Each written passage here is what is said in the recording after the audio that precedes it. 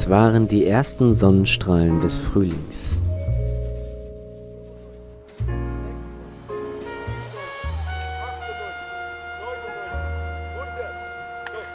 In Frieden genoss ich die Einsamkeit und lauschte dem Rauschen der Baumkronen im Wind.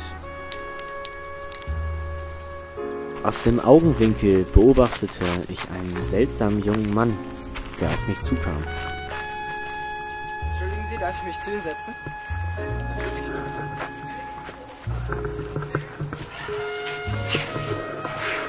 Wirklich schönes Wetter. Das stimmt, es ist wirklich oft schön. Aber wissen Sie zufällig, wer die da drüben sind? Ich glaube, das sind Marinekadetten aus Bremen. Wer aus Sabrina würde denn auch so viel machen? Das stimmt, das ist teilweise sehr unangenehm. Diese Touristen. Aber Sie sind kein Bremer, oder? Nee. Ich komme hierher.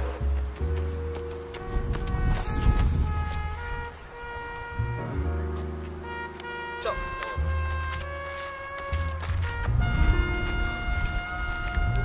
Ist der Platz noch frei? Klar. Kann ich mich hinsetzen? Bitte. Danke.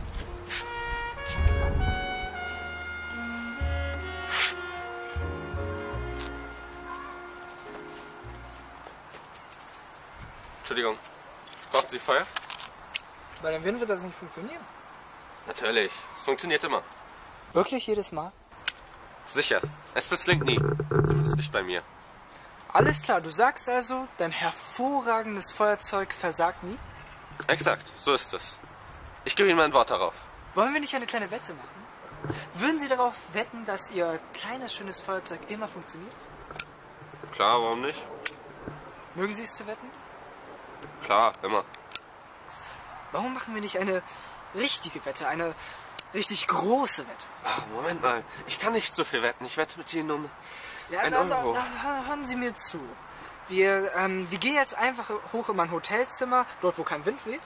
Und ich wette mit Ihnen, dass Sie Ihr famoses Feuerzeug nicht 10-mal hintereinander zünden können, ohne dass es ein einziges Mal versinkt. Nun gut, ich wette dagegen. Ja, also wir wetten? Ja, wir wetten.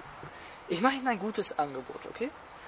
Also, vor dem Hotel steht mein amerikanischer Cadillac. Ein richtig schönes Auto. Hey, warten Sie mal. So nur einen Wetteinsatz kann ich nicht vorbringen. Das ist verrückt. Überhaupt nicht, okay? Also, mein Wetteinsatz ist ein amerikanischer Cadillac. Sie wollen ihn doch, oder? Ja, na klar, würde ich ihn gerne haben. Also, mein amerikanischer Cadillac, okay? Ja, aber womit soll ich wetten? Wie wäre es zum Beispiel mit Ihrem kleinen Finger? Nein, wie bitte? Ja, also ich dachte, wenn Sie gewinnen, kriegen Sie mein Auto und wenn ich gewinne, kriege ich hier einen kleinen Finger. Was meinen Sie? Ich verstehe nicht. Sie bekommen einen kleinen Finger. Naja, also ich schneide ihn ab. Heilige Scheiße. Was ist das für eine verrückte Wette? Naja, okay, also ich dachte, Ihr Feuerzeug würde immer funktionieren. Also, wollen Sie jetzt mal einen Cadillac?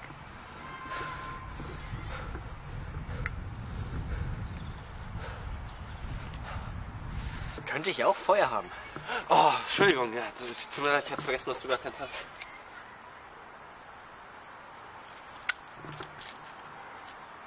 Vielen Dank.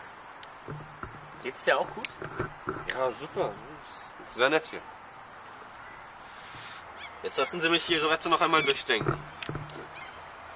Wenn ich es schaffe, 10-mal mein Feuerzeug zu zünden, ohne dass es einmal nicht zündet, bekomme ich hier einen Cadillac. Exakt. Aber wenn ich verliere, dann büße ich meinen kleinen Finger ein, korrekt? So sieht's aus, ja. Aber wahrscheinlich haben Sie viel zu viel Angst davor, oder? Ja, wie läuft das denn, wenn ich das Ding verliere? Strecke ich einfach meine Hand aus und Sie schneiden ihn nach? Nein, um Gottes Willen, nein. Also wahrscheinlich hätten Sie sowieso viel zu viel Angst davor, Ihren Finger einfach so auszustrecken, aber ich würde sagen, wir gehen einfach in mein Hotelzimmer und binden Sie fest und dann, wenn Sie es verkacken, schneide ich ihn ab.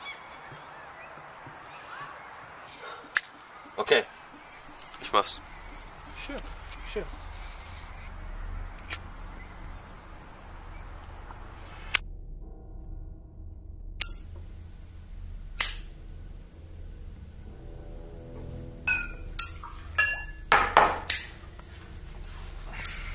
Vielen Dank, dass Sie diese undankbare Worte waren.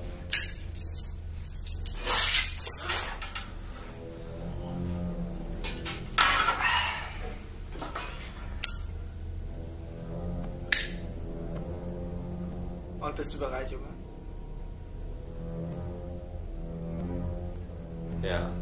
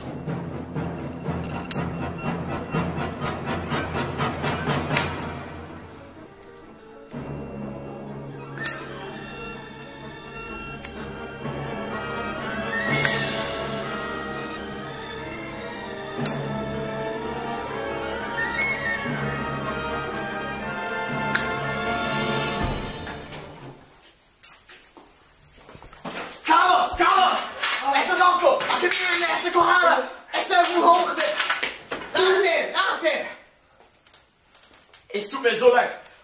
Ich wusste nicht, dass das hier passiert. Ich schäme mich. Es ist auch meine Schuld. Ich habe ihn für 10 Minuten allein gelassen, um mir die Haare zu waschen. Und sieh da, er macht es einfach schon wieder. Er ist wirklich eine Plage. Dort, wo wir früher lebten, hat er bereits 47 Menschen den Finger abgeschnitten und 11 Autos verloren. Sie wollten ihn dort umbringen. Darum habe ich ihn hierhin geholt.